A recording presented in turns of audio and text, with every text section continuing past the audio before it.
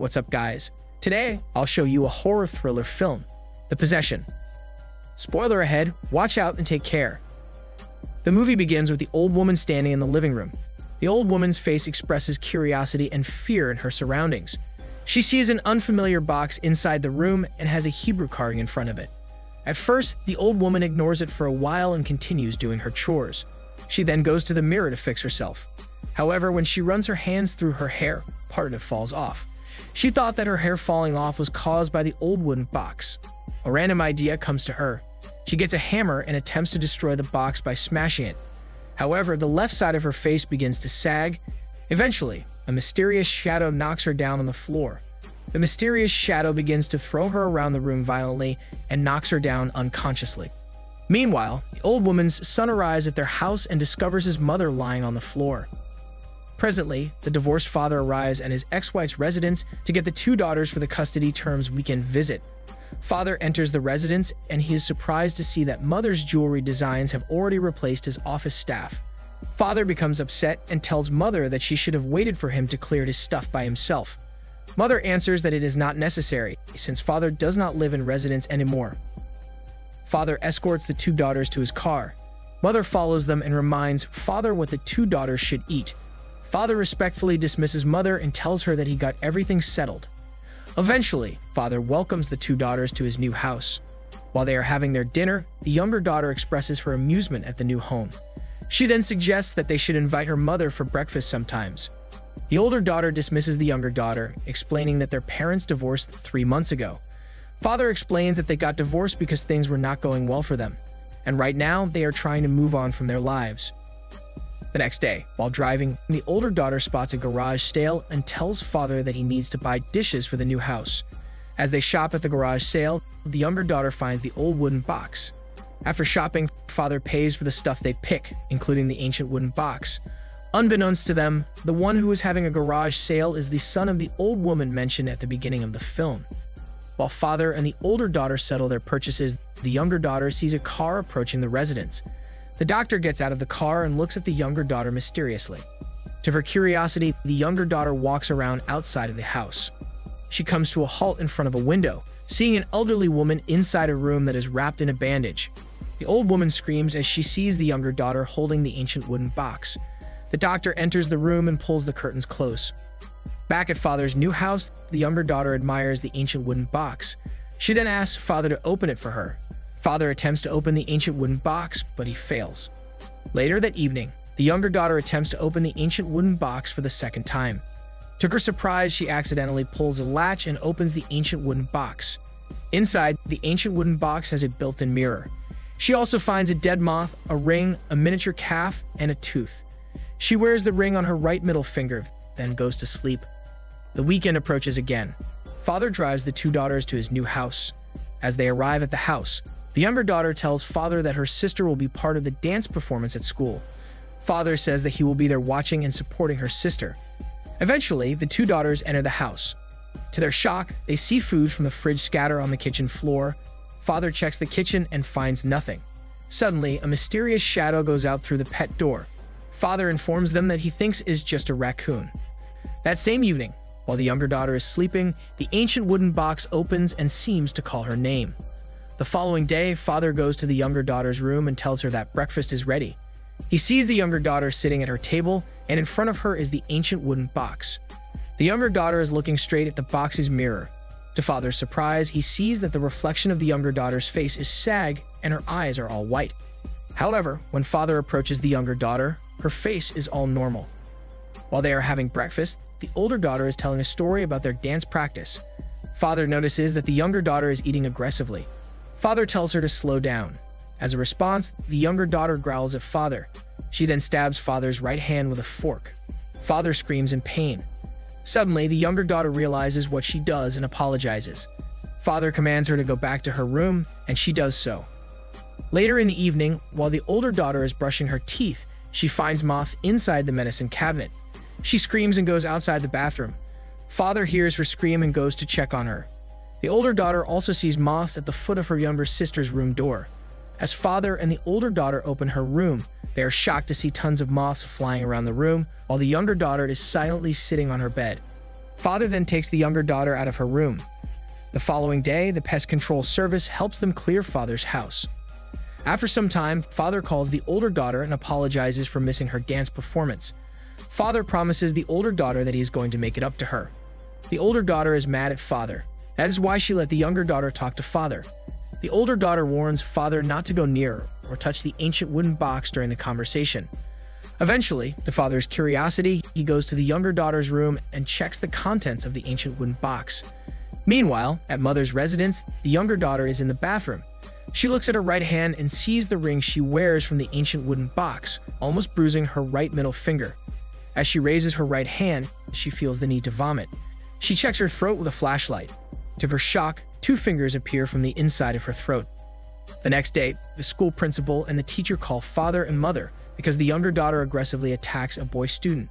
The principal tells them that the younger daughter seems to be distant with her friends, not doing her assignments and losing interest in the things that were once so important to her.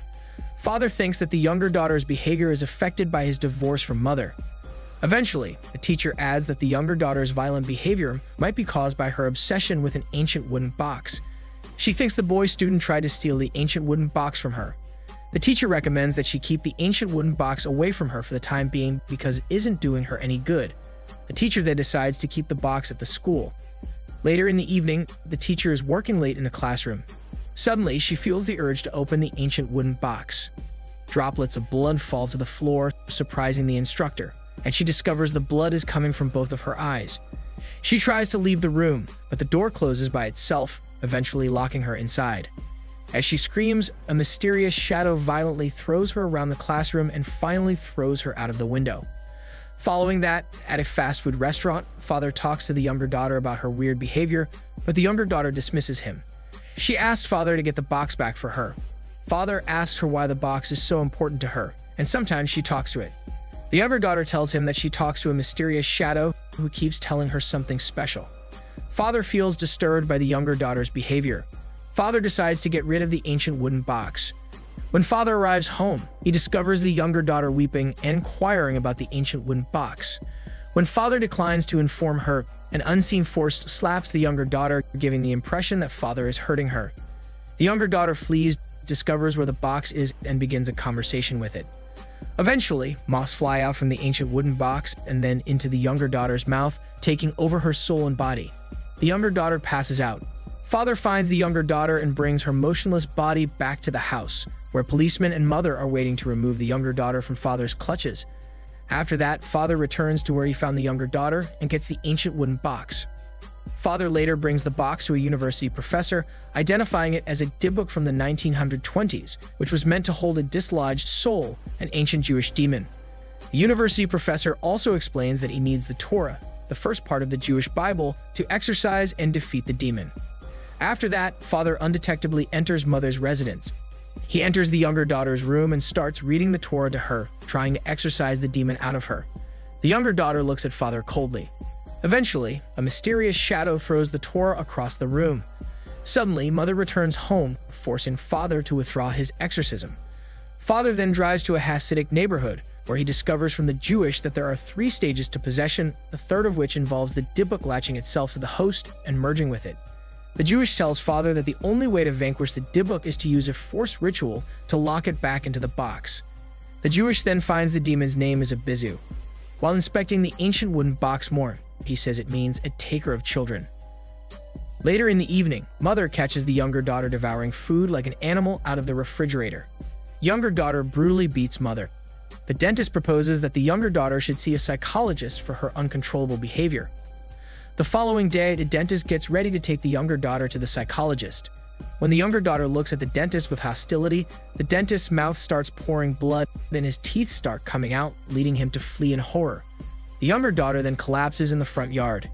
Eventually, Mother and the older daughter bring her to the hospital for magnetic resonance imaging. The lights start to fluctuate throughout the surgery.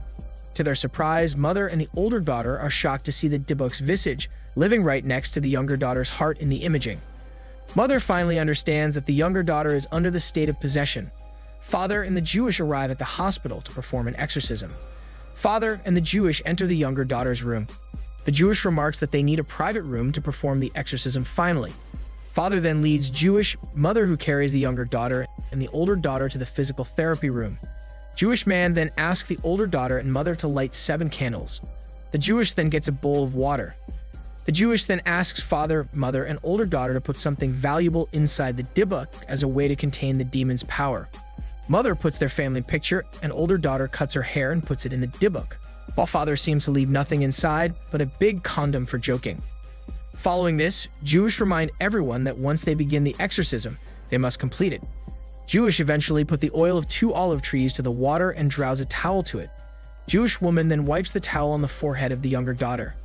He then begins the exorcism by speaking Jew. On the other hand, father read the Torah while mother and older daughter help in holding the younger daughter. Eventually, the younger daughter escapes after breaking free and attacking Jewish. Father pursues the younger daughter and finds her in the morgue. Younger daughter attacks father, and he defends himself by telling the demon to take him instead. Finally, father manages to escape the younger daughter's onslaught. After this, Jewish mother and older daughter find father embracing younger daughter. Mother and older daughter eventually join the family hug. However, Jewish find it hard to believe that the demon vanishes immediately. Jewish man eventually calls the demon by yelling its name. After this, father begins to act differently. Mother, older daughter, and younger daughter realize that father is now under the state of possession. Mother, older daughter, and younger daughter separate themselves from father and join the Jewish in performing the exorcism. While Jewish perform godly rituals, an unseen force aggressively pins father to the wall.